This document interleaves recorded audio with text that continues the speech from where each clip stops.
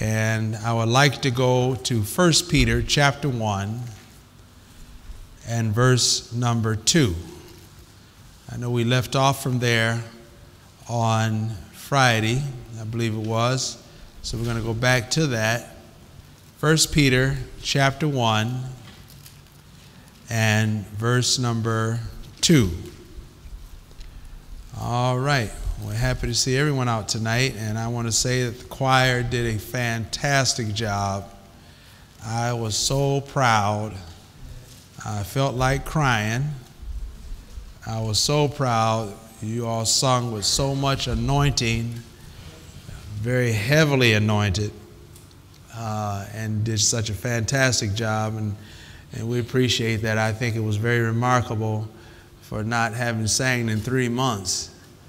But the way that you all sang shows that you've been through something. A lot of us around here have been through something, is that right? And when you've been through something and you're singing, it adds something to your singing, because you sing with conviction, you sing with power, because you're singing what you really believe in and what you really know to be true. And you're singing what God means to you. And of course, He has to mean those things to you, because through the fire and the trials that you've gone through or going through, you are persevering. A lot of people are not persevering. A lot of people are falling by the wayside. So the Lord is really working through you all in your lives, even when you're not here, holding on in spite of what you're going through, what you're encountering. And that's a blessing. That's a blessing. It shows that there is some serious spiritual growth that's going on within you. Now, you might not think too much of it, but I can see it. And it shows in your singing. So we thank the Lord for that. We rejoice in that fact of what God is doing through you. Can we say amen? Amen. So 1 Peter chapter 1, verse number 2. And I appreciate everyone that went to support. Mother Darlene went to support. Mother Darlene loves going out of town. And we thank the Lord for her going and supporting, and others. I think Sister Brown, you went, right? Did you? Did you go? Okay, she wasn't able to make it, but others that went, we appreciate the support. 1 Peter chapter 1 and verse number 2. All right, let's read this verse. Let's read. Elect according to the foreknowledge of God the Father, through sanctification of the Spirit, unto obedience and sprinkling of the blood of Jesus Christ. Grace unto you and peace be multiplied. Now, we already dealt with this to some extent on Friday, and just to revisit it here as we springboard from this, Paul, or Peter, an apostle of Jesus Christ, to the strangers scattered throughout Pontus, Galatia, Cappadocia, Asia, and Bithynia, elect according to the foreknowledge of God the Father. It is through sanctification of the Spirit unto obedience and sprinkling of the blood of Jesus Christ. Now, we want to talk about that.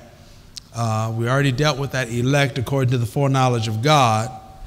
That election of God is through the sanctification of the Spirit that enables us to be obedient. Thank you. Enables us to be obedient. And the election is part of the sprinkling of the blood of Jesus Christ. Then he says, grace unto you and peace be what? Multiplied. Now, God's election, which is, again, those that He foreknew beforehand that will make the rapture, that would meet up to His requirements of His election. The only way we're going to meet God's requirements, or the only way we can meet God's requirements, which is holiness, is through the sanctification of the Spirit, or the Holy Ghost. It is only through the sanctification of God's Spirit, as God's Spirit sanctifies us, purifies us, or should we say sanctifying us, meaning enabling us to be obedient and to walk in the Spirit. This is what will put us in His election. This is what will do it. God already knows who's going to make it, and we don't. But by us allowing the Spirit of God to sanctify us, that is, to set us apart from sin, and it is through that process, as we go through the trials and the tests and the temptations, and not giving in to them, keeping ourselves holy, purging ourselves, keeping ourselves unspotted from the world. This is God's process that He is bringing us through, His purging process, His process of sanctification, so that in the end we will be in that election. That's why Peter says, and he understood God's election, that's why he refers to the church elect according to the foreknowledge of God the Father. It is through the sanctification of the Spirit. That's why the Holy Ghost is necessary. It's necessary for a person to have the baptism of the Holy Ghost, because you can't have sanctification without the Holy Ghost. You can't have holiness without the Holy Ghost. Now, you can have personal righteousness, but as we know, Isaiah said, all of our righteousnesses are as what? Filthy rags in the sight of God. Our righteousness is not good enough to get us into heaven. It's His righteousness. And we obtain His righteousness through the sanctification of the Spirit of God that enables us, gives us the power and the ability to meet God's requirements. And God's requirements is simply to live holy, to be obedient, to walk in the Spirit. If we walk in the Spirit, and that term walk simply means to be influenced, inspired by the Spirit, to allow the Holy Ghost to influence how we live, how we act, how we behave, how we respond, how we think. If we allow the Holy Ghost to dictate how we live, regardless of our situations or our circumstances or what we encounter, that is what will put us in His election. Now, of course, He already knows who the elect are, but we don't. And so since we don't, by faith we are to believe that we are in that election, and we are to believe that we are in that election by making our calling and election what? Sure. And how do we do that? By being obedient to His word, as the Holy Ghost enables us to do that. You follow? Can we say amen?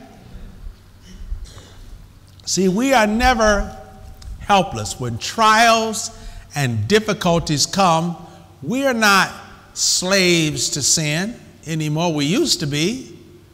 But sometimes your flesh will try to make you think that you are powerless against the forces that come against you, against the temptation, against the urges, against the pleasures of sin. But that's a lie. And that's why you have to resist the devil and resist your flesh, and he will what? Flee. Have to allow what God is trying to do. God is trying to save us. He's trying to get us in. He's trying to get us ready. All we have to do is surrender to His will, no matter what it is, no matter what it will cost us, to do away with our will and what we want to do in our pleasures and learn how to please God. That's the process of sanctification. It is through the sanctification of the Spirit. The Holy Ghost sanctifies us if we allow it to. It will lead us and guide us into some truth. What? All truth. The Holy Ghost is designed to keep us from sin if we allow it to. If we allow it to work.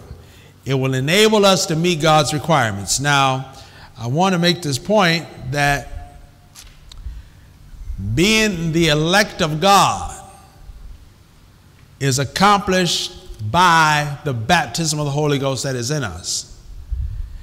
It enables us again to meet God's requirements as long as we allow it to work in our behalf.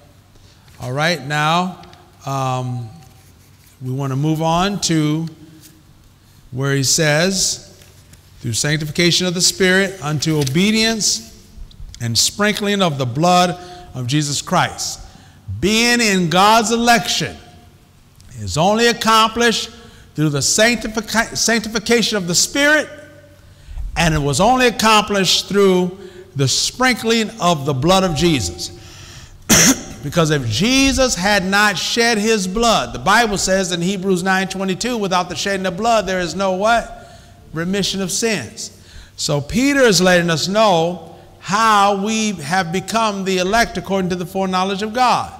It is to be done through the process of sanctification of the Spirit and by the sprinkling of the blood of Jesus Christ.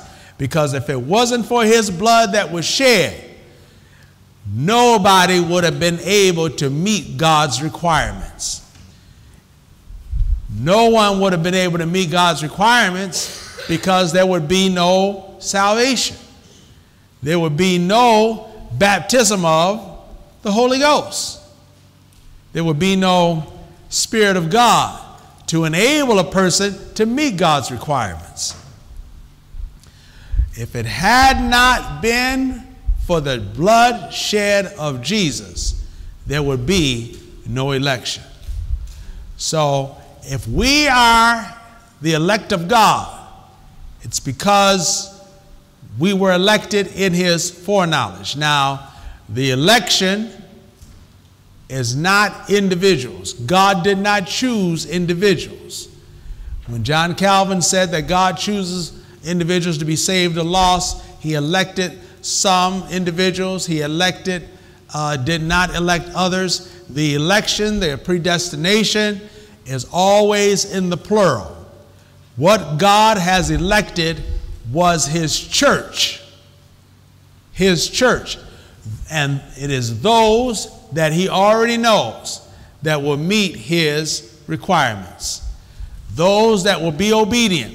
Those that would allow the Spirit of God to dominate their lives. Can we say amen? All right, well,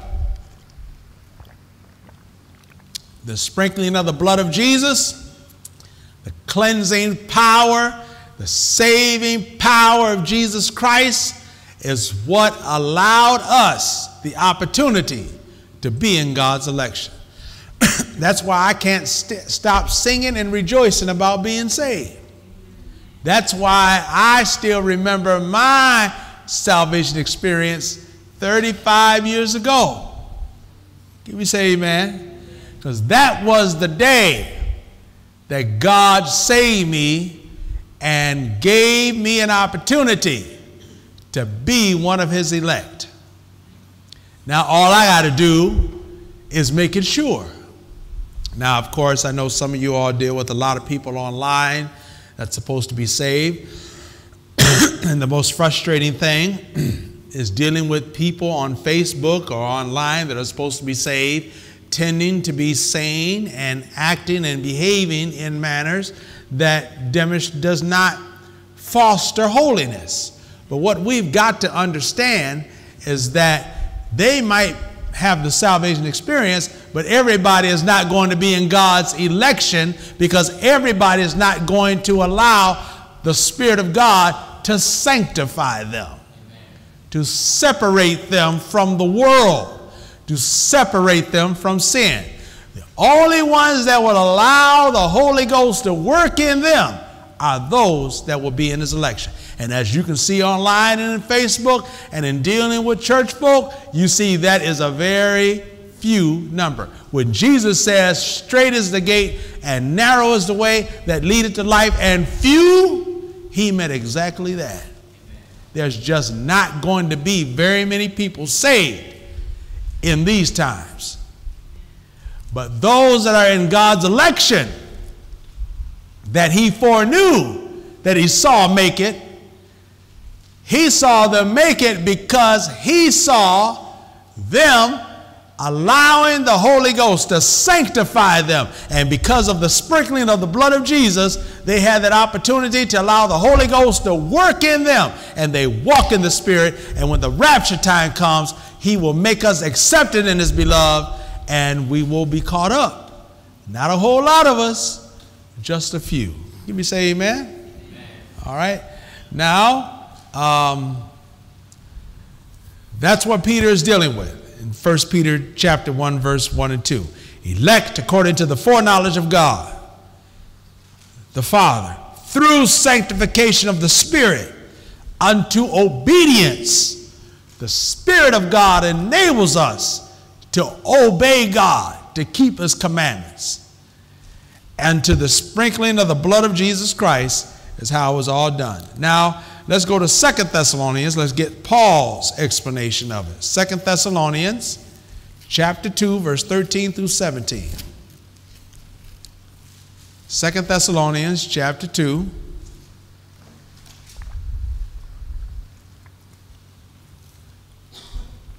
Verse 13 through 17. See, Peter and Paul understood God's election. The sanctification of the Spirit is the Holy Ghost working in us right now. 2 Thessalonians 2, verse 13 through 17. All right, let's read. But we are bound to give thanks always to God for you. This is what Paul, the Apostle Paul, saying to the saints in Thessalonica. We are bound to give thanks always to God for you. Why? Oh, for you, brethren, beloved of who? Of the Lord. Everybody there, let's read. Because God hath from the what? Beginning chosen you to what? Salvation. How? Through sanctification of the Spirit and what? Belief of the truth. He did it from the beginning. And I even take it a little further than that. He did it before the foundation of the world. From the beginning. Chosen you. Now, as we said, he did not choose individuals. The choosing of God, the election of God is always in the plural. The predestination of God is always in the plural. And that's why you should be able to understand more clearly what Paul said to the saints in Romans chapter 8. When he says, those whom he foreknew, he also did predestinate to be conformed into what? Image of his Son. That's the process of sanctification through the Spirit that puts us in his election. Because it is through that process that enables us to be able to have the power to live free from sin. See, when people talk about you can't live free from sin, they're saying you can't be saved. Because living free from sin has to do with the Spirit of God sanctifying us. That enables us to meet the standards of his election. And what is the standard of God's election? It's holiness. Because holiness is all that God is.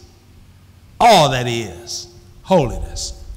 Well, Paul says we're bound to give thanks unto God always for you, brethren, beloved of the Lord, because God hath from the beginning chosen you to salvation through sanctification of the truth. If we're going to be saved, it's going to be through the sanctification of his Spirit and belief of the truth. We're going to have to be sanctified by the Holy Ghost. We're going to have to believe the truth. If we do those two things, we are in his election. And he already foreknew that we would be in it. Can we say amen? See, this, the election and foreknowledge of God, what it shows us is the importance of living holy. the importance of living free from sin. And it also shows that those that refuse to live right, it is a clear sign that they are none of his. Yes, they have been baptized in Jesus' name. Yes, they have been filled with the Holy Ghost. Yes, some of them are preachers. Yes, some of them sing in the choir. Yes, some of them are deacons. Yes, some of them pay tithes, give offering, but not in the election. Because in the end, they never met God's requirements. And he saw that they wouldn't meet it, and their names are not in the Lamb's Book of Life. Isn't that something? Well, the sanctification, belief of the truth, verse 14. Whereunto he called you by what? Our gospel, to the obtaining of the glory of our Lord Jesus Christ. Verse 15. Therefore, brethren, stand fast and hold the traditions which you what? Have been taught, whether by word or what? Our apostle. Hold to what you've been taught. Can we say amen? Amen. Let's read. Now our Lord Jesus Christ himself and God, and that "and" comes from the Greek Kai, which means even. So it says, now our Lord Jesus Christ himself, even God. Let's read. Even who? Our Father, which hath loved us and hath given us what? Everlasting consolation and good hope through grace, comfort your hearts and establish you in every good word and work. How is it that God can do that? Because we are his election. How is it that we are demonstrating we're his election? Because we're allowing the Holy Ghost to sanctify us, because we are living holy and we believe the truth and we are holding to the traditions that we have been taught. Everybody's not holding to the teaching. Everybody's not living holy.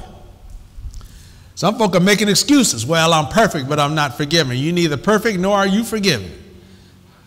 Can we say amen? And why do we have to pick up all these slogans? Why don't we pick up these slogans? Be ye holy, for I am what? Holy. Why can't we pick that up? Why can't we pick up follow peace with all men and holiness, without which no man shall what? See the Lord. Hebrews 12:14. And of course, no man shall see the Lord. They're not going to see his face in peace. You know why? Because if they're not living holy, then they can't be in the election. They can't be in it. Yeah, they got saved, but they did not get sanctified through the Spirit. They didn't believe the truth. They did not endure unto the end. Can we say amen? So it is the Spirit of God that sanctifies us, if we allow it to. The sanctification of the Spirit is the Holy Ghost working in us, both to will and to do his good pleasure. And do you know what that good pleasure is? Being holy. There is no other pleasure of God that we can give him other than holiness. And we can't give him that unless the Spirit is working in us. Can we say amen? Amen. Titus chapter 1, verse number 1. I'm still battling this cough. Just don't want to leave. Just hanging on. Titus chapter 1, verse number 1.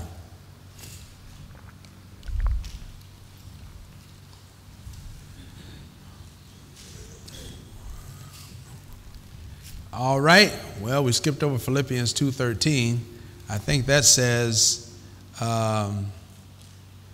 yes, Philippians 2:13. I quoted it. You can write the scripture down. For it is God which worketh in you both to will and to do of his good pleasure. That's Philippians 2:13. We were supposed to read it, but I quoted it. All right. Titus chapter 1, verse number 1. Let's read. Paul, a servant of God, and what? Apostle. Notice he didn't put apostle first, then servant. He put what? Servant and what? So we are so caught up in titles. Somebody said, you got to have money to become a bishop. You got to have money. You got to have money. Because if you want to be a bishop, you got to have money. I ain't got to have no money to be no bishop. Because I ain't got to be, I'm already a bishop. Bishop is one of the 18 titles of a pastor. And I don't care if anybody call me bishop. No, just let me be in the election. Because we got some that are bishops that are not going to be what? That's just a fact. All right. Paul, a servant of God and what? An apostle of Jesus Christ, according to the faith of God's elect and the acknowledging of the truth, which is what? Notice how that goes together. The faith of God's elect and the acknowledging of the truth, which is after what? Godliness. The truth has godliness in it, God-likeness, because Jesus is the truth. He said, I am the way and the what? Truth and the light. Now, we want to talk about the faith of God's elect. The faith of God's elect. The faith of those that will be in the election. The faith of those that God saw before the foundation of the world meet his standards of his election when he made his choice. Their faith, the faith of God's elect, is that victory that overcomes the world. Well, let's go to 1 John chapter 5, verse 3 through 4 to show you that. The faith of God's elect. What type of faith is that? What type of faith is the faith of God's elect? 1 John chapter 5, verse 3 and 4.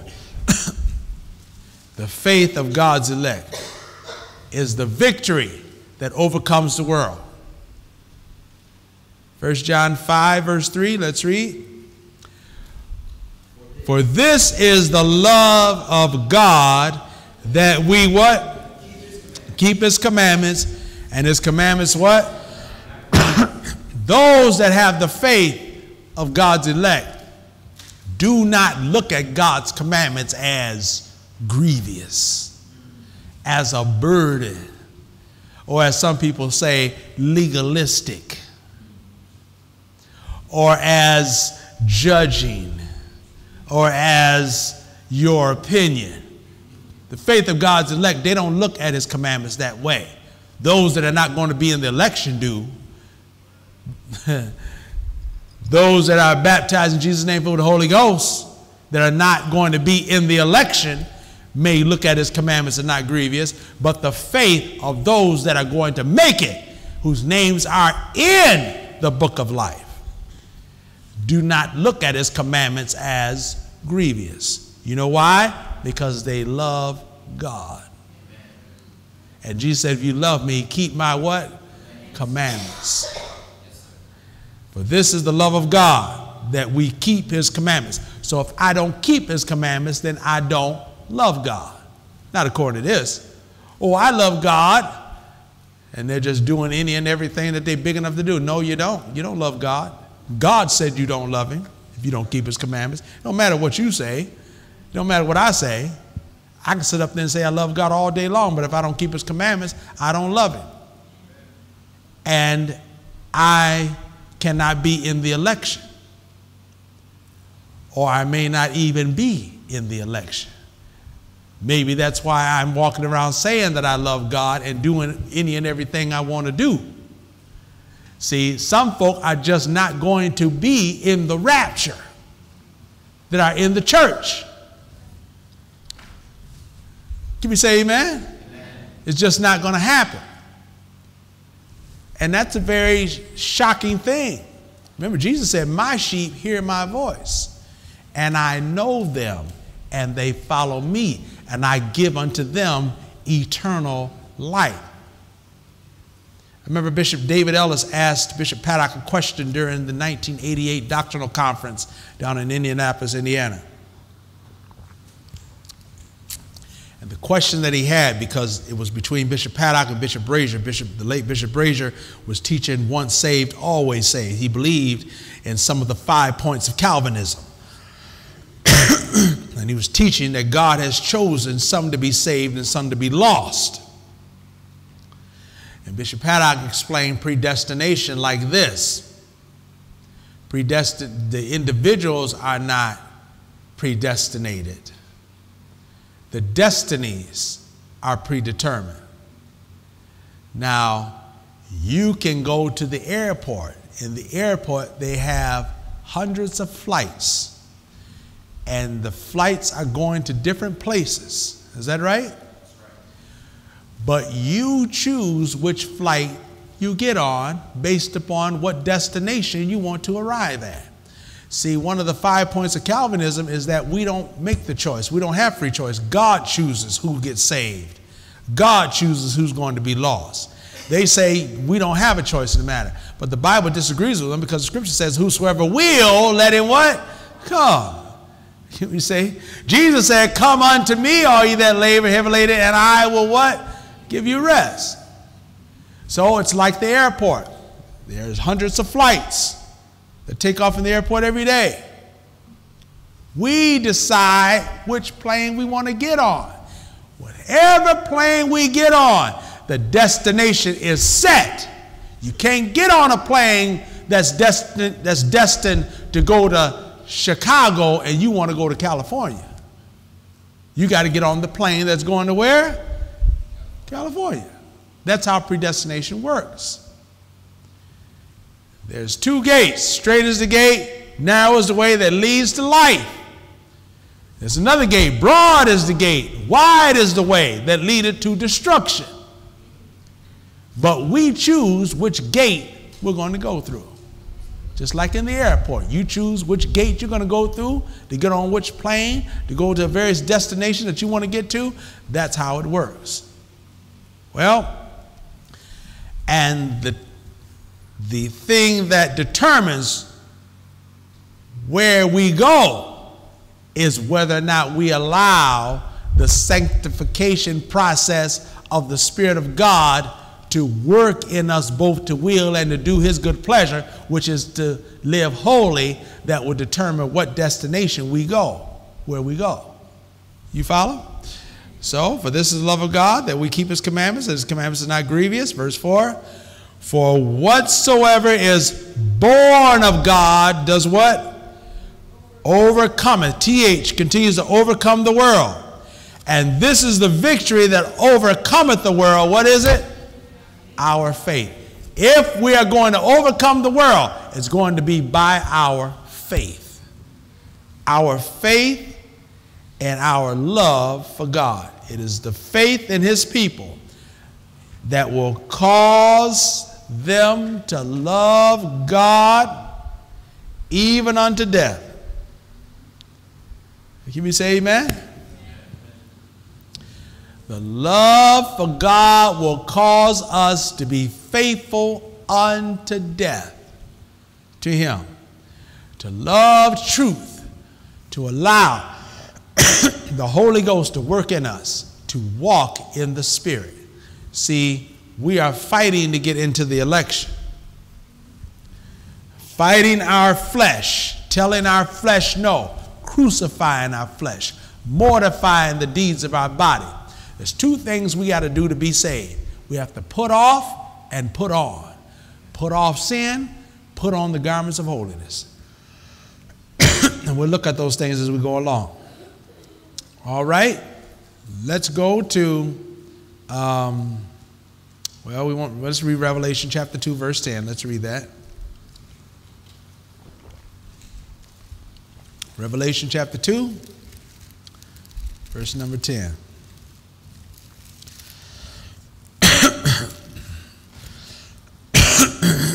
Excuse me. All right. We're going to try to get through this tonight because we've been in this subject for a little while. Chapter 2, verse 10. All right. Let's read. Fear none of those things which thou shalt suffer. Behold, the devil shall cast some of you into prison, that ye may be tried, and ye shall have tribulation, what? 10 days. Now, I believe this is to the church in Smyrna, the church age in Smyrna, which was the church period of AD 100 to 300 after the apostles had died. And It was during this time they had tribulation 10 days. Those 10 days has to do with the 10 periods of inquisition that the saints went through back between AD 100, when the last apostle died, to AD 300. And the message that God gave for them in that day, he says, some of you will be cast into prison that you may be tried. Ye shall have tribulation 10 days, but this is what we want. Be thou faithful, what? Unto death, and I will what? Give thee a crown of life. The faith of God's elect is the kind of faith that produces within the child of God a love for God and a faithfulness to God, even unto death. Even unto death. Those are the ones that God saw make it.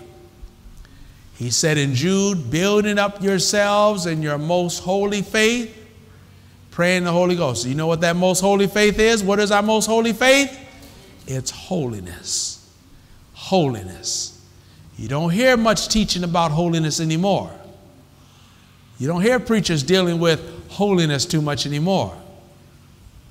But it is all that God is. And that's what His Spirit is designed to produce in us if we surrender to it and live for Him in every facet of our lives. Even allow the Holy Ghost to dictate to us how we think, what we say, where we go, what we look at, what we lend our ears to. In spite of the pleasures of the flesh, to deny ourselves, take up His cross, take up our cross, and do what? Follow Him. Follow Him in the regeneration. Following Him in this saved life until the time comes when we can get out of here. All right? Now, let's talk about Israel now. Let's go to Isaiah chapter 45. Isaiah chapter 45. Excuse me. Isaiah 45 and verse number 4. Now, Israel's God's elect.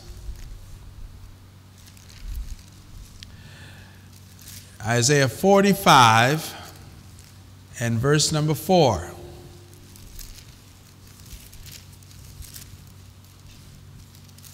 Isaiah 45 and 4.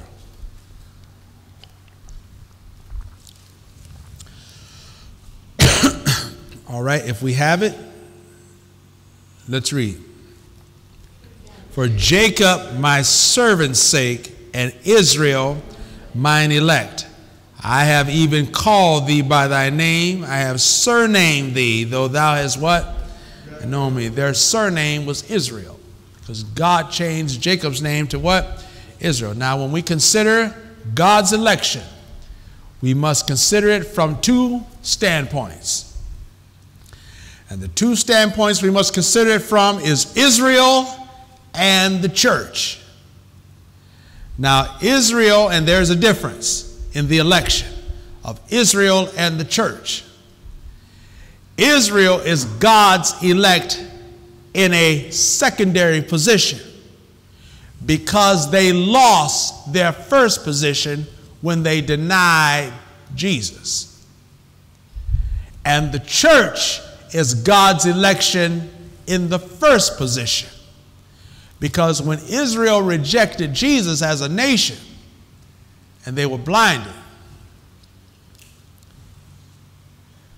they lost the opportunity to become the heavenly seed. The first became last, and the last what? Became first. That has to do with Israel and the church. And so Israel is God's elect in a secondary position that will be part of the earthly seed. And of course, Israel will have to go through their process of purging also, but it will be done during the tribulation period. You follow? And so the church is God's elect in the first position. And just as some of Israel were in the election and some will not be, likewise the church Some will be in God's election or make the rapture, and some will not be. Now, let's look at Israel first. Let's go to Romans chapter 1, or chapter 11, I'm sorry, Romans chapter 11. And I have here verses 1 through 32, but I don't know if we're going to read all of that. We're looking at God's elections from 2 points now, Israel and the church. And we're going to deal with Israel first. Well, it looks like we're dealing with almost the entire chapter. All right. Some of Israel is in the election and some are not. Romans 11, verse 1. Let's read. I say then, hath God cast away his people? God forbid, Paul says, for I also am an Israelite of the seed of Abraham, of the what? Tribe of Benjamin. Now, God's church today is almost an entirely Gentile church. It's only a few Jews saved. The fact of the matter is, Bishop Paddock told us on one occasion it was only three Jews that he knew of that were saved. Or 3 or 4. One of them was Bishop Harry Barnett, who was the former diocesan over Michigan, who pastored the church in Niles, Michigan, which is the church where our council chairman, Subsequent Bishop Carlton Burrell, pastors.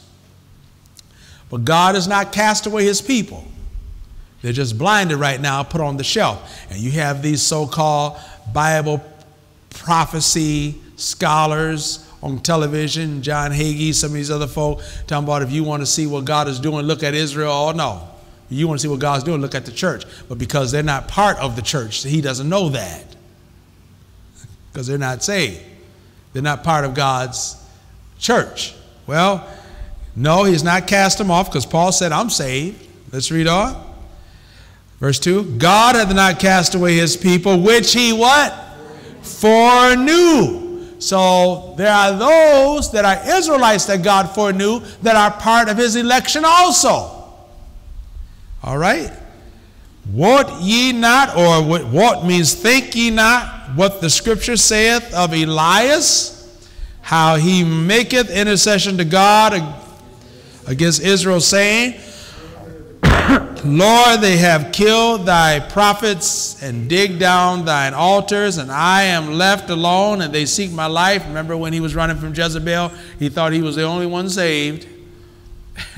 All right, this is what he's talking about. Verse 4. But what saith the answer of God unto him? I have reserved to myself 7,000 men who have not bowed the knee to the image of Baal. Even so, hold it right there. That was a type. Even so. See, this is typology. 2 key words in the teachings of typology. Likewise and even so. And when we deal with typology, we haven't taught on typology in years, so we're going to have to go visit that. There's a whole, Lord have mercy.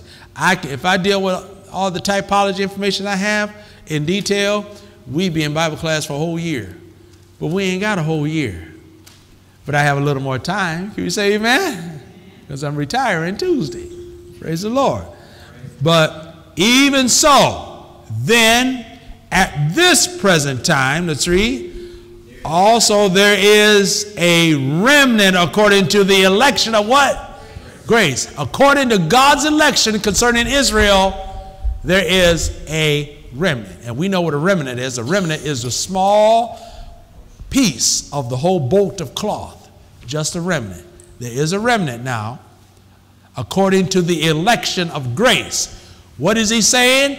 What he is saying is that there is a remnant because God foreknows who the remnant of his election concerning Israel is, because he already knows who's going to make it out of Israel. And it's only going to be a remnant. All right, let's read. Verse 6. And if by grace, how are they part of his election? It is by grace, because he came into his own and they rejected him, but he's given them another opportunity during the what? Tribulation period. So how can one of our bishops sit up there and teach there ain't no tribulation period? He don't even know the Bible. He needs to be taught the 6 principles all over again. There has to be a tribulation, because God has a remnant of election that is going to make it, and is going to be by his what? grace. All right, let's read. And if by grace, then is it no more of works. Otherwise, grace is no more grace. But if it be of works, then is it no more grace. Otherwise, work is what? It's not going to be by them keeping the law. It's going to be by God's mercy or by his grace, him rewarding them what they really did not deserve. And that is an opportunity to be in his election. All right? And we're going to look at how they're going to get in. Let's read on. What then? Israel hath not obtained that which he seeketh for, but the election have obtained it, and the rest what? Were blinded. And those that were blinded were those that rejected Jesus. So all of Israel has not gotten it. Every single Israelite has not gotten it, but the election have obtained it, and the rest were what? Blinded. Let's read on. Verse 8. According as it is written, God hath given them the spirit of slumber. That's in Isaiah chapter 29. Spirit of slumber, eyes that they should not see, and ears that they should not hear. Remember, Jesus said, well hath Isaiah spoken of you, because you have eyes that you can't see, you have an understanding but you can't perceive, you have ears that you can't hear. Jesus told them that when he was here. Isaiah prophesied about it. And he quotes it here. All right? Even unto this day. Verse number 9. And David saith, let their table be made a snare, a trap, and a snare and a trap and a stumbling block, and a recompense unto them. Let their eyes be darkened, that they may not see, and bow down their back always. I say then, have they stumbled that they should fall? God forbid, but rather through their fall, salvation has come unto the Gentiles to provoke them what? See, God had it set up for Israel to be blinded so that he could turn away from them and give us an opportunity for salvation. See, and this was a mystery. It was hidden until the days of the apostles, when Cornelius got saved and the revelation came, and that God revealed it to the apostle Paul that the Gentiles were also to be included in his plan. All right. Verse 12.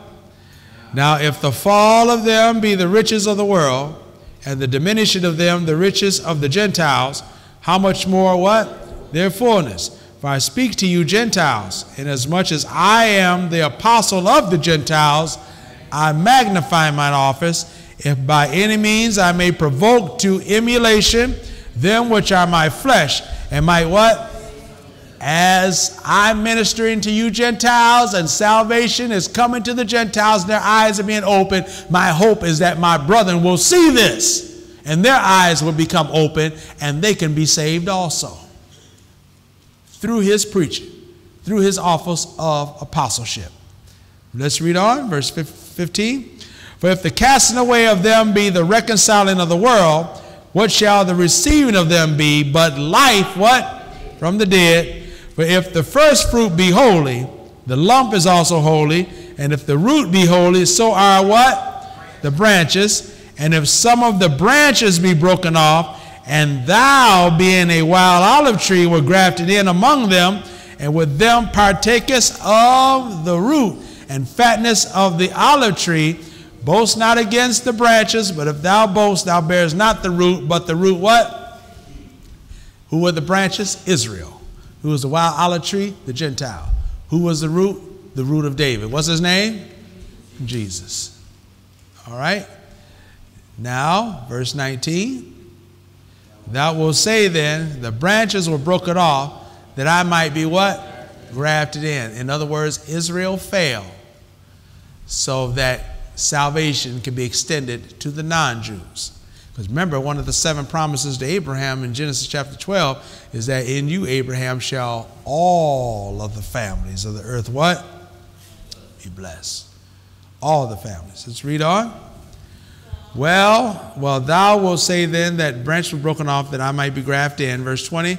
Well, because of unbelief they were broken off, And thou standest by faith, be not high-minded, but what? Fear. Let's read on. For if God spared not the natural branches, take heed lest he what? Now, if there's one saved, always saved, then how is it that the branches were broken off? And how is it that the warning concerning us is that be not high-minded, because just as Israel failed, we can fail also. All right.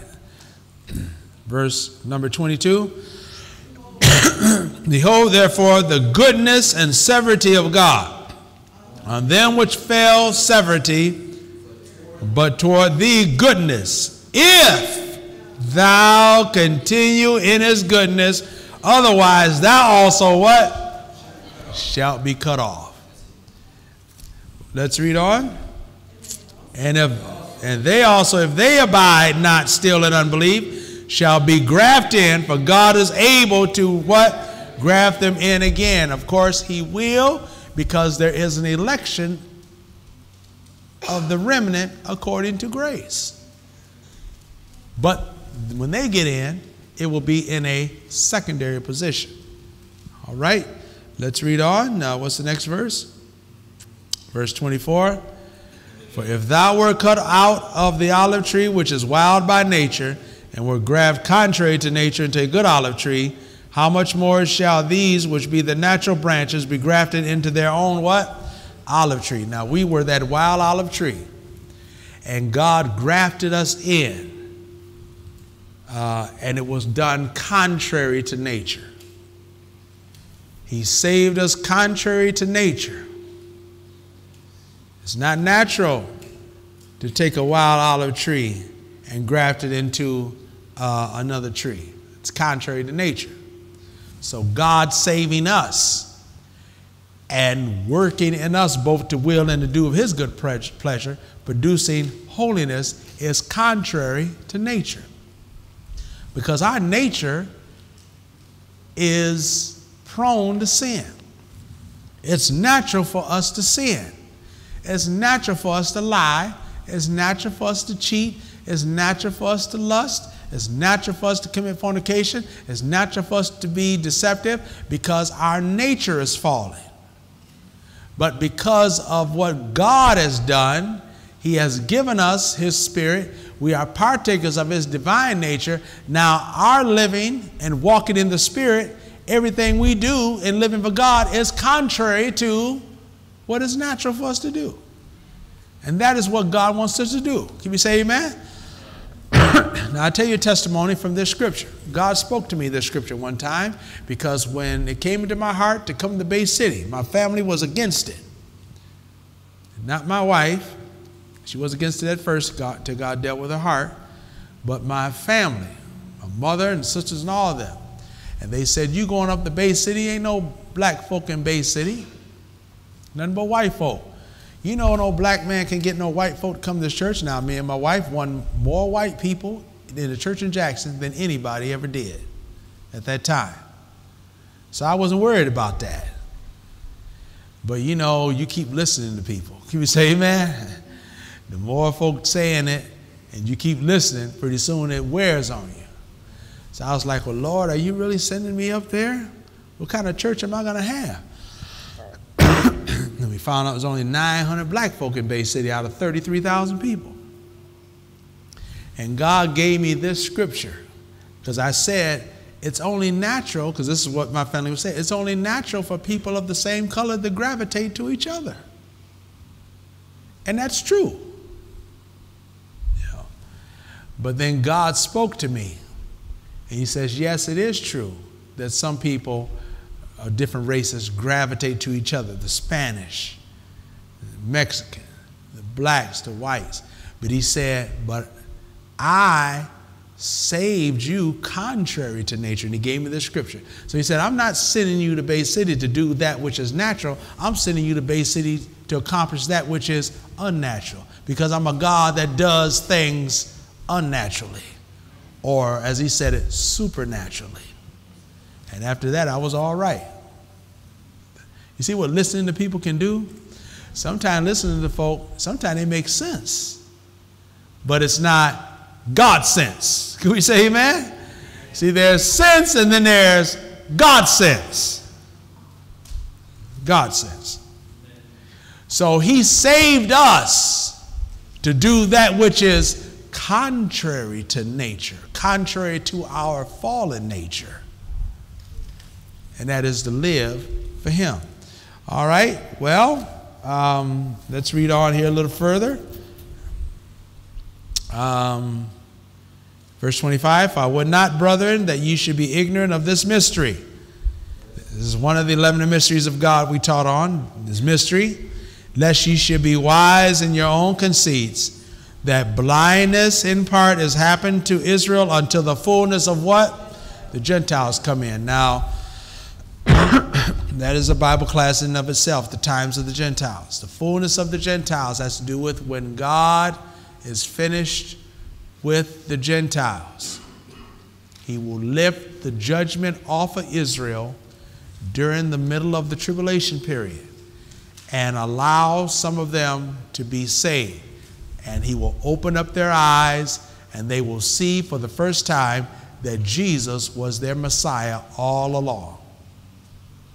The fullness of the Gentiles, or the complete work of the Gentiles, will take place in the middle of the tribulation period, because Israel's punishment, according to what Moses told them, that if they go into the promised land and backslide, Moses told them 7 times that God will punish you 7 times for your sins.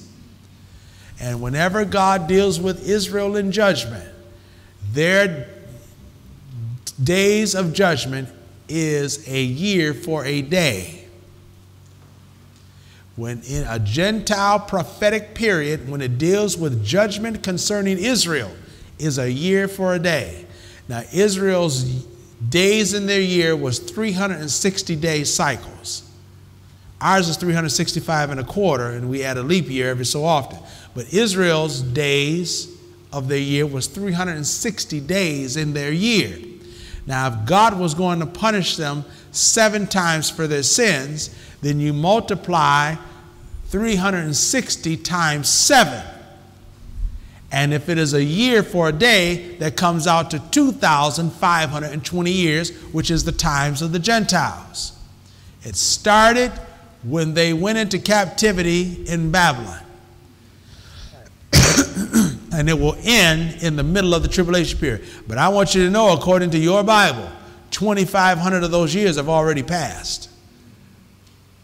And so you know we are close to the rapture, because the rapture is supposed to take place 3.5 years before the fullness of the Gentiles come in. So you know that the rapture could take place at what? Any time. Because 2,500 of those years are already passed. And their judgment will end in the middle of the tribulation period, and that will end the judgment of God upon Israel, and there will be a remnant, according to the election of grace, that will make it. All right? Well, that's not our subject, but verse 26, let's read. And so all Israel, what? Shall be saved. Now, that doesn't mean every single individual, but there will be Israelites saved out of all 12 tribes. Because when Jesus came the first time, he only came to 2 tribes, Judah and Benjamin. But there's the 10 lost tribes. And that's why he's coming in the tribulation period, to extend salvation to all, the whole nation of Israel, because there is an election. It is a remnant, according to grace, that is going to make it. And you read in the 7th chapter of Revelation, it's 12,000 out of each of the 12 tribes of the children of Israel. But that's not all. All right? They will be part of that heavenly seed. So let's read. So all Israel shall be saved, as it is written, there shall come out of Zion the deliverer, and shall turn away ungodliness from who? Jacob. This is when Jesus comes. His feet's going to stand on the Mount of Olives, and he's going to pour out his wrath, which going to begins the great day of God's wrath. Verse 27, but this is my covenant unto them, when I shall take away what? Their sins. As concerning the gospel, they are enemies for your sakes. But as touching the election, they are beloved for what?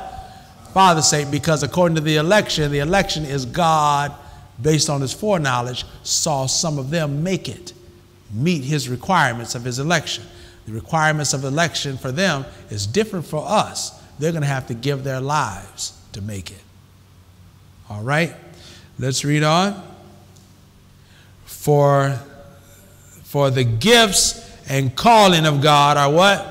Without repentance. That is, God has not repented. He has not changed his mind. He is still calling them to the election. He has not changed his mind. He's going to do. Israel is still his inheritance. He is still going to save some of them. But they're going to be his election in a secondary position. All right? So when you talk about the election, you have to talk about it from two standpoints. Israel and the church. Israel in the secondary position, the church in the first position. Because when you deal with Matthew chapter 24, it mentions God's two elects that most Bible students get confused. Israel and the church. They're both spoken of in a few verses between each other, and they're both called the elect. That's why many apostolics, or some apostolics, teach that the church is going through tribulation period, because it mentions the elect in Matthew 24, but it mentions the elect twice. One elect is in the earth. The other elect is in heaven. The one elect is Israel in a secondary position. The other elect is the church in heaven. And we'll show you that. We'll get to it. All right. Well, if we get through these scriptures. Can we say amen? Amen. All right, let's read. Gifts and callings of God are without repentance. Verse 30. For as ye in times past have not believed God, yet have now obtained mercy through their what? Unbelief. Do you understand it now? Verse 31. Even so have these also now not believed, that through your mercy they also may obtain what? Mercy. Verse 32. But God hath concluded them all in unbelief, that he might have mercy upon what? Upon all of them. So some of Israel is in the election.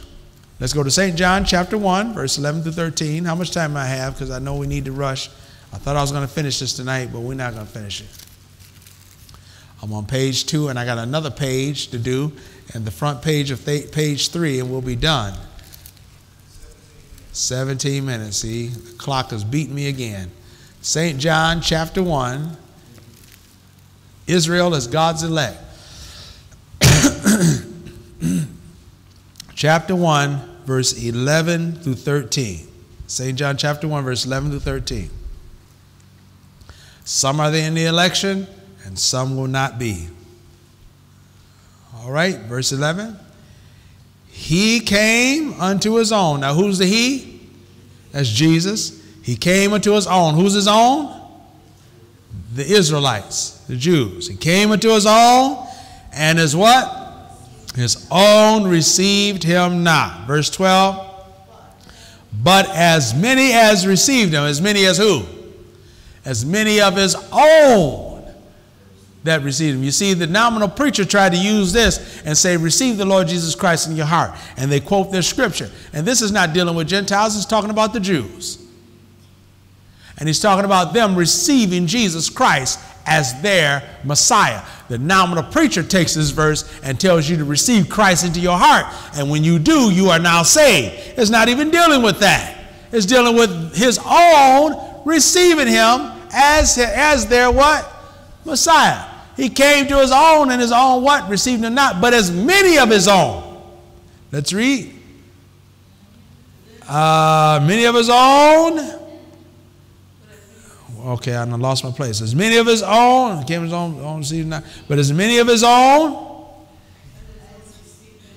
Where am I at? I lost my place. Verse 12. I'm sorry. All right. But as many as received him, to them gave he what? Power to become what? Sons of God. Now that word power is not the Holy Ghost power. That word power means the right, the opportunity, the privilege to become what? Sons of God. You see, the nominal preacher will tell you, receive the Lord Jesus Christ in your heart, and now you become a son of God. That's not what this says. By them receiving him as their Messiah, gave them the right, the opportunity, the privilege, the chance, the power to become what? Sons of God. And when did they become sons of God? On what day? Day of Pentecost. Day of Pentecost. They didn't become sons of God once they believed. You're not saved at the time you believe. That's the start. That gives you the opportunity to become a what? That gives you the opportunity to be baptized in Jesus' name and gives you the opportunity to receive the Holy Ghost. But see, they take the scripture and use it to bypass all of that. And it's not even dealing with that at all. But as many as received him, to them gave he power to become the sons of God. Let's read. Even to them that what? Believe on his name. He's talking about the Jews now, which were born not of blood. We're not saved by Jesus' blood. Somebody said, I've been saved by the blood. You're not saved by the blood. The Bible says we're saved by his life, and his life is the Spirit. We are saved because of the blood. If we were saved by the blood, who did he shed his blood for? Everybody. So does that mean everybody's saved? No, we're not saved by the blood. The Bible says, which were born not of blood. We're not saved by the blood. We're saved because of the blood. Because if it wasn't for the sprinkling of the blood of Jesus through the sanctification of the Spirit, we would have no opportunity to be in his election. We would not be able to have the ability to measure up to the standards of his election, which is holiness, because we would not have the Holy Ghost to enable us to live holy. All right? Which were born not of blood, nor the will of the flesh, nor the will of man, but we were born of what? Born of who? They would be born of who? God. And they were born of God on the day of Pentecost, which means they were born again of the water and what? Of the Spirit. That's Israel. But we want to show you here that, of course, they were begotten. Once they believe on his name, they were begotten. And that gave them the opportunity to be born, because before a person can be born, they got to be what? Begotten. And begetto comes from the male side. So they were begotten by the word because they believed the word. And the word was like impregnated them and qualified them to be born. Because everybody that is born was begotten. But everybody that's begotten is not what? It's not born. See, a lot of these nominal people in nominal churches, they've been begotten. They heard the word, they repented, they were convicted, their life has changed, but because they were in a church that did not have the truth, the children had came to the birth, but there was no strength for that church to give birth because they don't have the truth. Thank God when I came for me to come to the birth, I was at a church that had the truth. I was ready and I got filled with the Holy Ghost. Because the scripture says the children are come to the birth, but there's no strength to bring forth because they don't have the truth. That's the nominal church. So there's a whole lot of sincere people out there, but they don't have the truth. So they've come to the birth. They've been begotten. The word has been implanted in their heart. They've been convicted. They live good lives. And some of us look at them and call them saved. They're not born again. They have been what? Begotten. And the reason why they're able to live good lives is because he that is begotten of God keepeth himself, John said, and the wicked one toucheth him not. Who is he after? He's after the church. He's after you. You are special. Isn't that something? That the devil wants to destroy you. Isn't that wonderful? All right. Well, let's move on here. Last scripture, because we don't have time, and we're done with page 2, and Friday we'll move to page 3. Acts chapter 13 and verse 46. So they were born again on the day of Pentecost, and they became the nucleus of the church back in those days. Acts 13, chapter 13, verse 46. All right. Let's read. Then Paul and Barnabas waxed bold and said it was necessary that the word of God should first have been spoken to you, but seeing ye put it from you and judge yourselves unworthy of everlasting life, lo, we turn. And this was the beginning of the end of Gentiles coming, of the Jews coming into the church. because it was through the ministry of the Apostle Paul that the Gentiles were brought in and that local churches were established through the ministry of the Apostle Paul. And of course, they didn't have buildings like this, but the churches was in their houses. And then as the churches grew in their houses, because the Gentiles didn't congregate at the synagogue. See, the Jews had the synagogue. The Gentiles didn't, so they had the churches in their houses. And then as the churches grew, it became necessary to put the churches in the houses, so then they had to have pastors. And then once they had pastors and the churches began to grow, then there was necessity of deacons. And that's why Paul gave Timothy the instruction in 1 Timothy chapter 3 about the office of a deacon, because the church began to grow. See, in Acts chapter 6, the 7 men that were chosen to wait on the tables, those weren't deacons. Those were waiters. Can we say amen? Well, a lot of these Bible scholars like to call them deacons. No, they were not deacons. Because in those days, the church was not established in homes. And so now, after almost 2,000 years, look at the churches now. Can we say amen?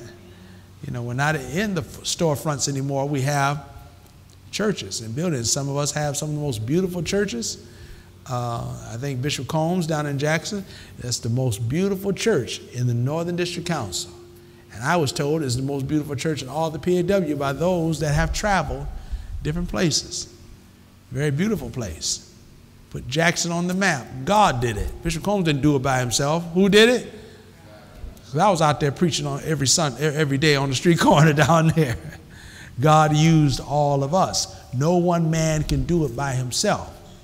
And a lot of times the pastor gets more credit than he deserves. And sometimes he gets more condemnation than he deserves too.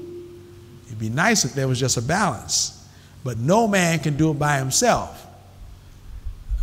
It takes the whole church and us laboring together with God. Can we say amen? Well, we're going to close tonight. That's all the time we have. And we will finish this subject, Lord willing, on Friday. All right? Are there any questions on the subject tonight? God's election and foreknowledge. This subject or any other subject? Well, on Friday we have 1, 2, 3, 4, 5,